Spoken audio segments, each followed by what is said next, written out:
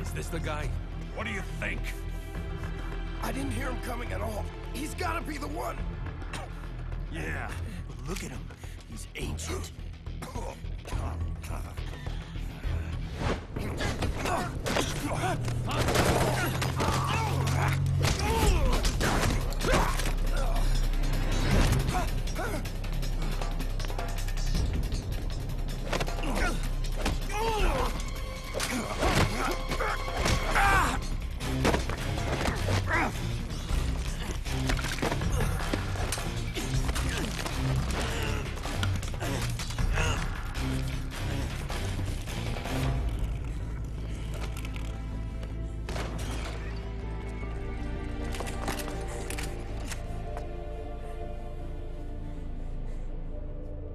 Very impressive, CQC, Snake.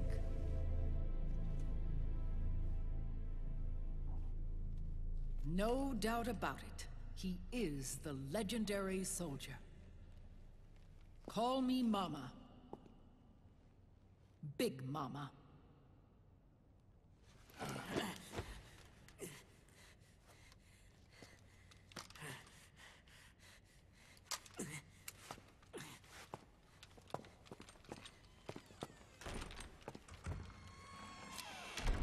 I need to talk to you. Raiden sent me. My, how you've grown, David. It was you, not I, who was created from the rib of man. But I gave you life. I am your mother. What? Les enfants terribles. You can't grow a human being in a test tube, not even a clone. You need a woman's body to give it life. You mean a surrogate mother? That's an awfully cold way to put it. I am your mother. I gave birth for the Patriots. Gave birth?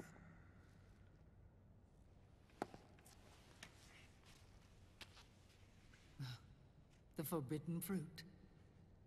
Appropriate. No?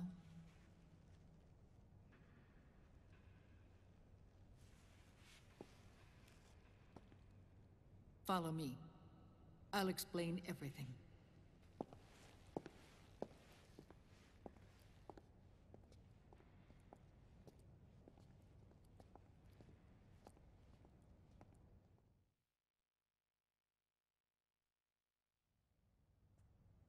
The man who wants me dead is Liquid, your twin. You think you know him, but I know him better. He was once Ocelot, but Liquid has taken control of his soul. And now he's locked in a bitter struggle with Zero. Zero. The founder of the Patriots. Founder? When did this happen? 40 years ago. During the Cold War, when the United States and the Soviet Union were still at odds. It was in that chaotic era that the Patriots were born. And I played my part. I was one of the founding members. You? Zero created the Patriots to manage and control the American state. That control endured long after the Cold War ended. The organization became an empty shell, continuing to function through AIs. Those AIs are responsible for the creation of the war economy, and they gave rise to the Sons of the Patriot system. But I am partly to blame. I bear some of the guilt for creating the organization. It was right after I first met your father, Big Boss.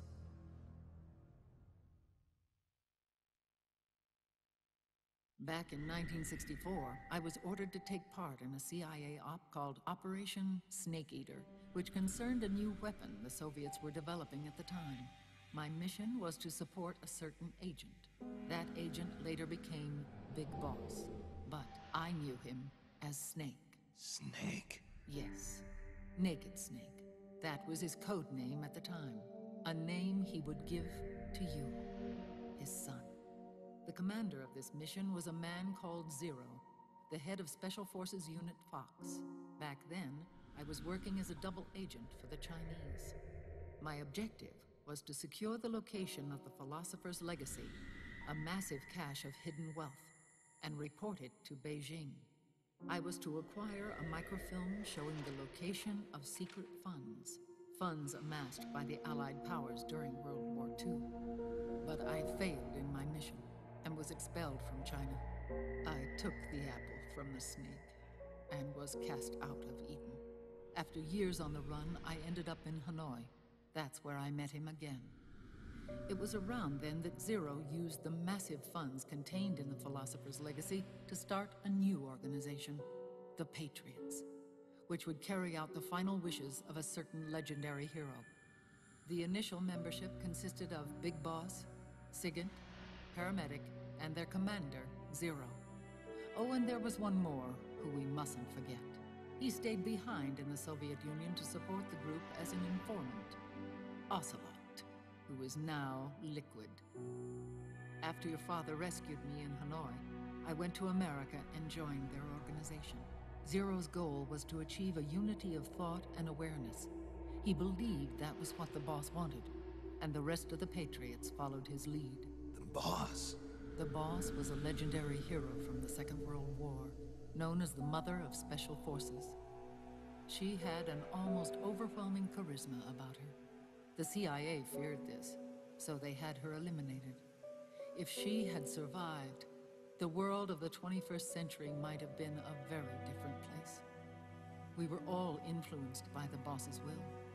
It was what drove us to create this organization, to be closer to that spirit. Zero decided that in order to lead the people, we needed a special kind of icon. So he turned to Big Boss, the last son of the boss. He shared more of her life than anyone else. It was Big Boss, the true heir to her legacy, who was best suited to play this role. Zero elevated Big Boss, the hero who saved the world, to the status of an idol. The truth behind Big Boss became riddled with exaggeration, misrepresentation, and outright lies. Zero disseminated these stories among the masses and gathered the rich and powerful to his banner.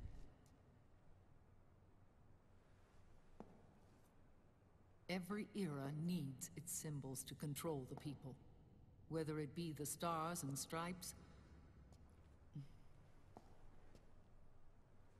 or the hammer and sickle.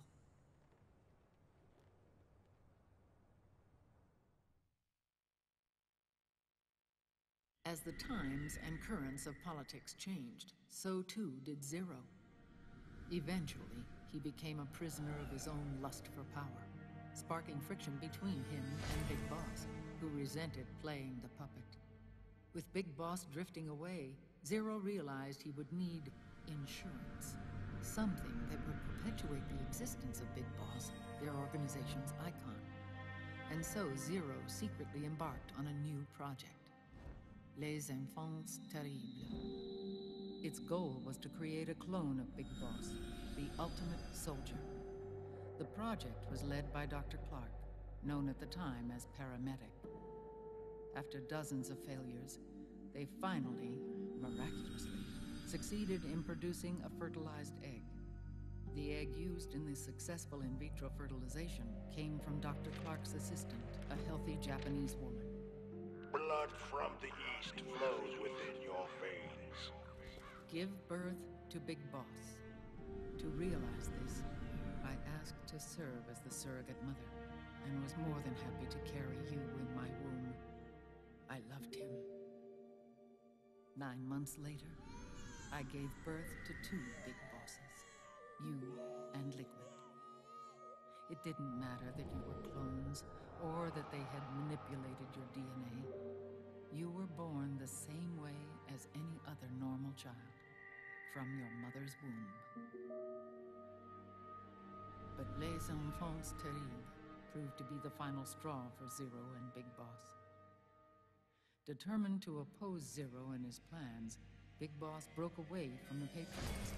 He left the States, created his own mercenary company, and drifted around the world. I'm sorry. Your father never wanted you. Human life isn't meant to be manipulated like that. I knew that, but I wanted you. After Big Boss left, Zero really lost control. What Zero wanted was an orderly world, one governed by rules. His fortune grew through countless wars, and his words influenced decision-making all the way up to the Oval Office. As the world saw the rise of digital technology, IT, the internet, and genetics, the Patriots' power grew immense. Their roots spread and took hold throughout the globe.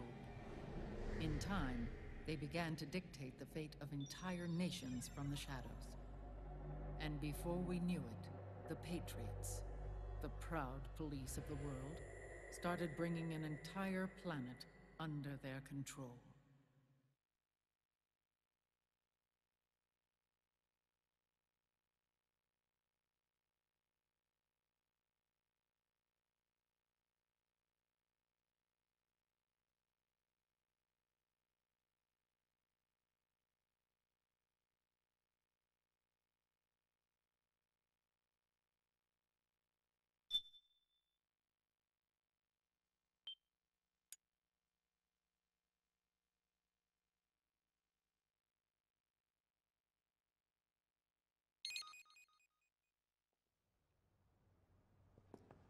Their intentions were fair, but their execution was flawed. Zero developed weapons, amassed armies, used information for extortion, all in order to gain more wealth. He was obsessed with controlling awareness on the inside from the outside. But I cannot imagine that's what the boss would have wanted. They both misinterpreted her will.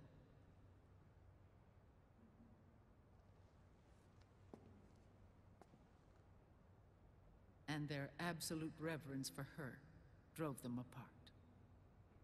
So began the war between Zero and Big Boss. Opposing interpretations, each striving to realize the boss's will. Everything you see today stems from their Cold War.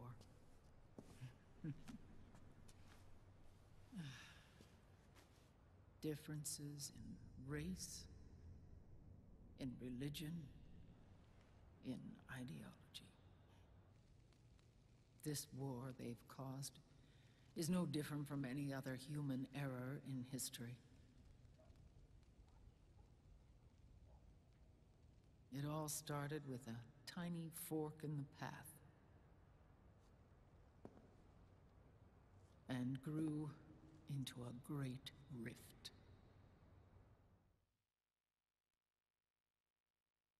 There was nothing left of the boss's noble will in their struggle. All that remained was hatred, a passion to destroy one another. Big Boss returned to the US with a plan in mind, and once again assumed command of Foxhound. In Outer Heaven, and then Zanzibar Land, Big Boss plotted coup d'etat against Zero. But you, Solid Snake, his own clone, foiled his efforts both times. Big Boss and Gray Fox, Frank Yeager, were left near death.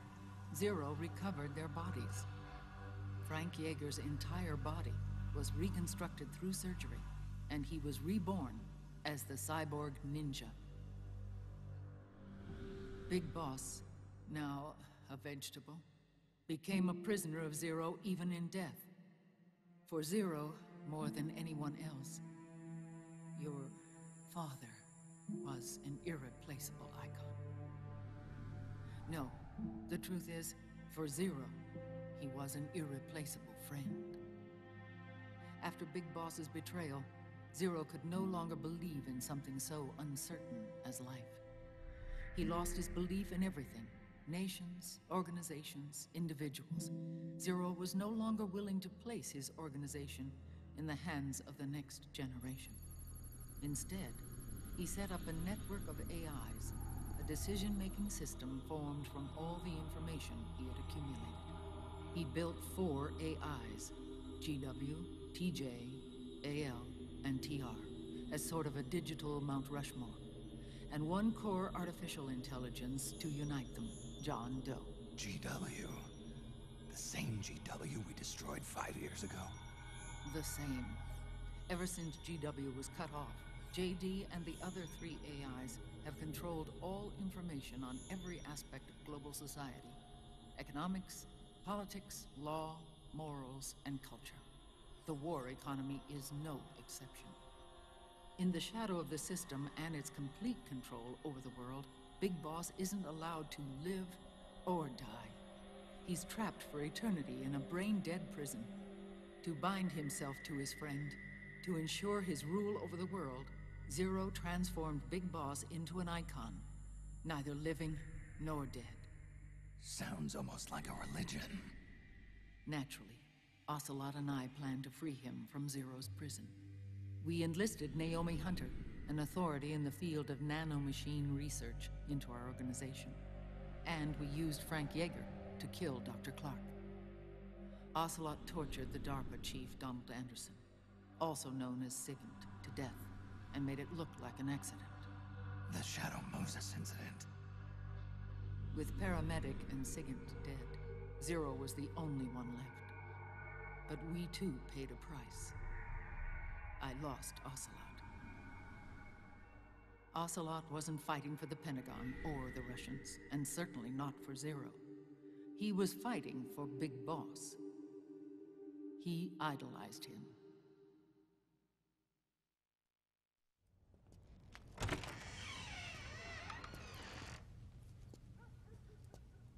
When Ocelot grafted Liquid's right arm to his own, his body was taken over by Liquid's thoughts and spirit.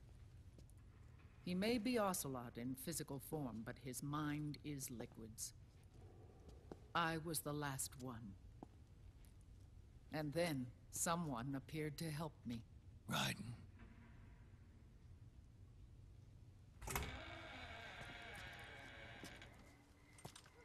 It was when I met him that I finally discovered the location of Big Boss. It was in the data he obtained from GW.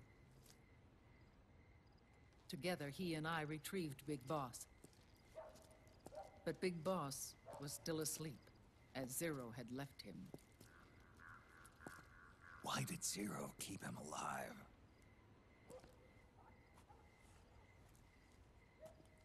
People need heroes. Zero wanted to create a messiah.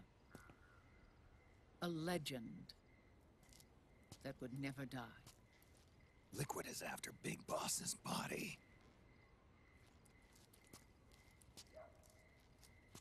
Is it here?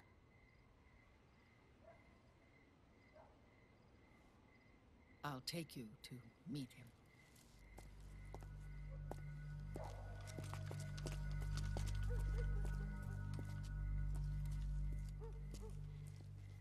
This is his pyx, his holy ark.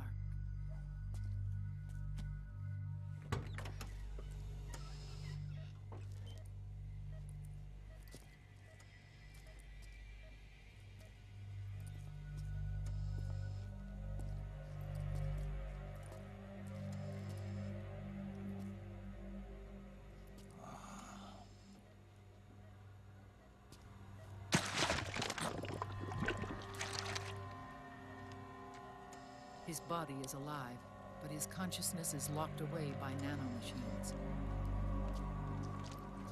So technically speaking, he's not really brain dead.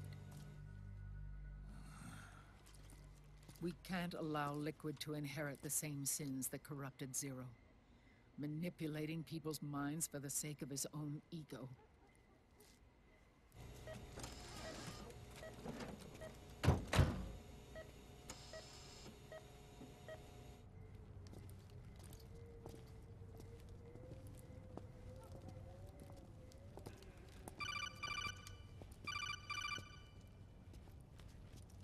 Otacon. Snake, it's Naomi. What happened? She's gone. She's not in the Nomad anymore. When? Less than an hour ago. She disappeared right after she and Sonny got back from Dr. Madnar's place. Why weren't you watching her? I didn't have my glasses on. Naomi said it herself. The experiment can't succeed without her. You think she went back to Liquid? What about Raiden? Good news on that front. We managed to get our hands on a dialysis machine and set up an ICU. We just started him on dialysis and treatment for his wounds. Will he live? Yeah, no worries there. Sonny's taken over for Naomi. But his treatment's probably gonna take 48 hours. Until then, Raiden can't move. Hey, you! Come here!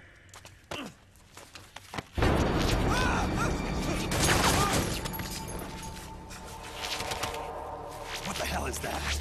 Move!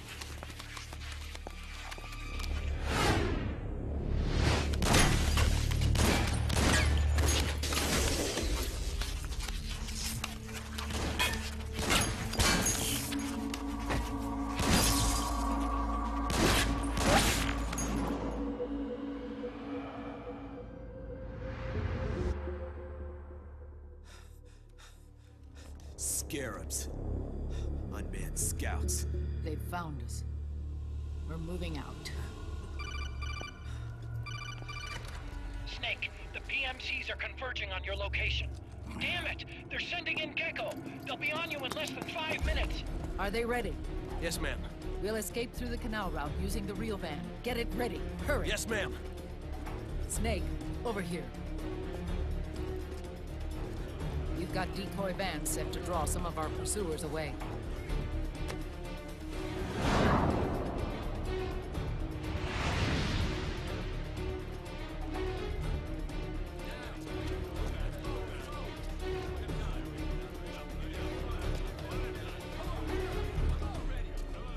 All of these children were orphans. They work in arms factories. And when they grow up, they want to join a PMC. They seek revenge on other companies, PMCs that killed their parents, and use their earnings to support their younger siblings. There are countless child soldiers like these in the PMCs. Nowadays, anyone with a computer can get combat training. The FPS games that these children love are distributed for free by these companies. Of course, it's all just virtual training. It's so easy for them to get absorbed by these war games. And before they know it, they're in the PMCs holding real guns. These kids end up fighting in proxy wars that have nothing to do with their own lives. They think it's cool to fight like this. They think that combat is life. They don't need a reason to fight. After all, for them, it's only a game. Zero is the cause of all this. Defeating Liquid won't change things. Unless we stop the Patriot system, the cycle will go unbroken.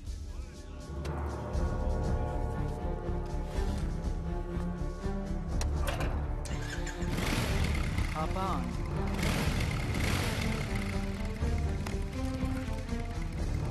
Hold on to me.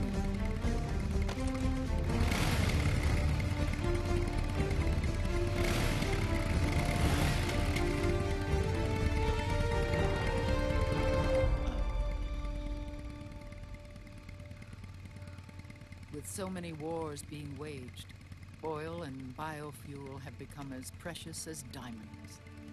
It's been a while since I went out for a ride. Are you sure about this? I only get off my bike when I fall in love. Or fall dead. Big Mama. Call me Eva.